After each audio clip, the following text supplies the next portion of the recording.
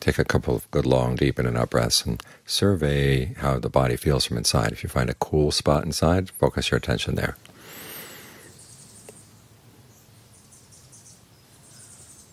The weather people are forecasting a heat wave this weekend, and so you have to prepare both your body and your mind. To prepare your body, of course, you drink lots of liquids, get some salt.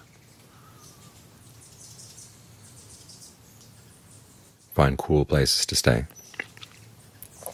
And as for your mind, you know that when things get hot, on the one hand you're tired, and on the other hand you start getting irritable.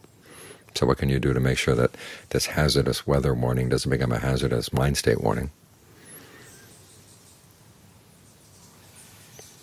When the heat in the body, say it's just there in the body, it doesn't have to come in and influence the mind. And even though the body may not have the strength to do the things it normally does, okay, adjust your efforts.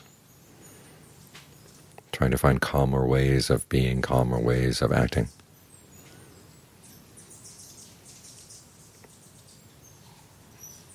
Try to keep your mind under control.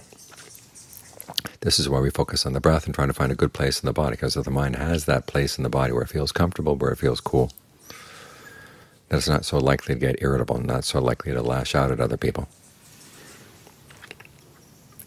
So for your sake and for the sake of the people around you, you want to look after the weather of your mind.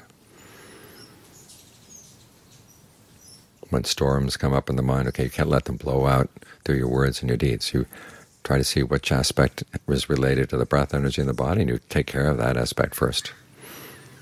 And then if you have the energy, you turn around and look at the storm. If you don't have the energy, just sit there and watch it abate.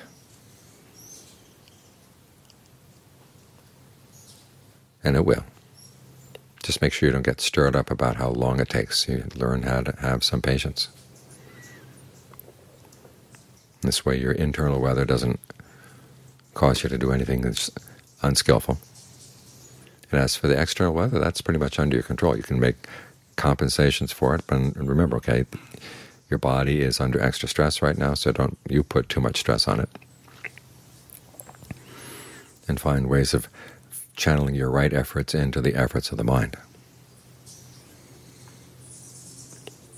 Because it doesn't make you hot to abandon unskillful qualities or to develop skillful qualities. It doesn't have to wear the body out. That's something that can be purely a mental effort.